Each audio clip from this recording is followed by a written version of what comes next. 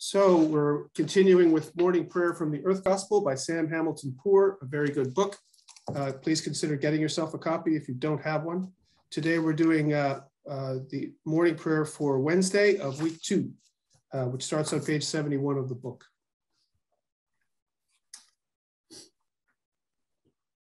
Take a moment to be quiet, and then I will open us with an opening from Psalm 24.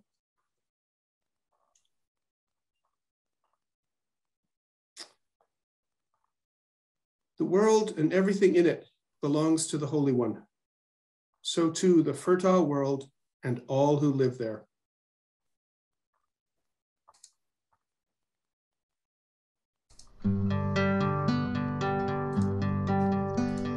All things bright and beautiful, all creatures great and small, all things wide, God made them all. Each little flower that opens, each little bird that sings, God made their glowing colors and made their tiny wings. All things bright and beautiful, all creatures great and small, all things wise and wonderful, the Lord God made them all. The purple-headed mountains, the river running by, the sunset and the morning that brightens up the sky.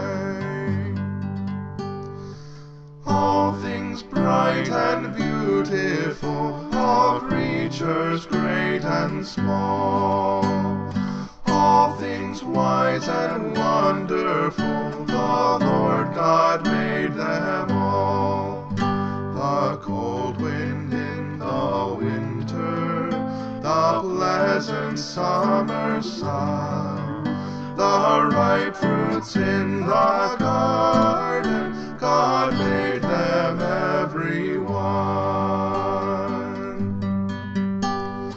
All things bright and beautiful, all creatures great and small, all things wise and wonderful, the Lord God made them all. God gave us eyes to see them, and lips that we might tell how great is God Almighty, who has made all things well.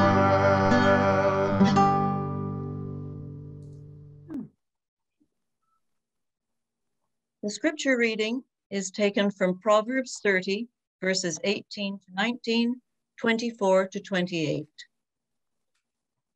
There are 4 things that are too mysterious for me to understand: an eagle flying in the sky, a snake moving on a rock, a ship finding its way over the sea, and a man and a woman falling in love. There are 4 animals in the world that are small, but very, very clever. Ants. They're weak, but they store up their food in the summer. Rock badgers. They're not strong either, but they make their homes among the rocks. Locusts. They have no king, but they move in formation. Lizards. You can hold one in your hand, but you can find them in palaces.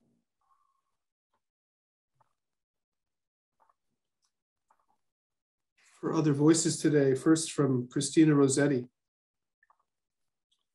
The tiniest living thing that soars on feathered wing or crawls among the long grass out of sight has just as good a right to its appointed portion of delight as any king. And from Thomas à Kempis, if your heart be right, then every created thing will become for you a mirror of life and a book of holy teaching. For there is nothing created so small and mean that it does not reflect the goodness of God. So we'll take a couple of minutes of silence to reflect on these readings.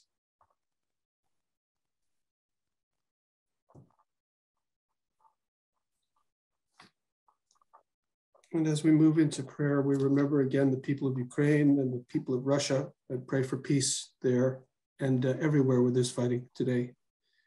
And for all those afflicted by illness or adversity of any kind everywhere, and for those who care for them, that they might be blessed this day.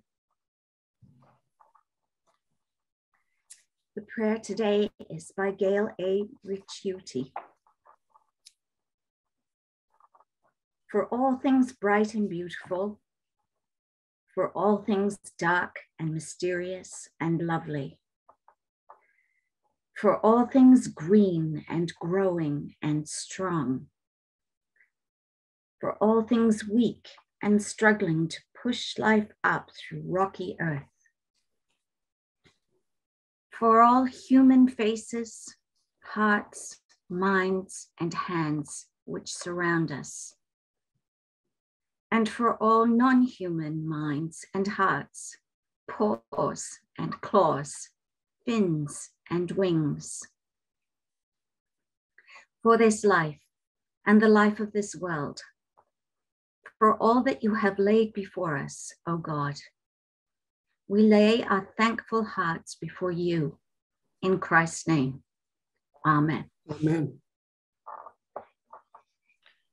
And a blessing today with apologies to Cole Porter.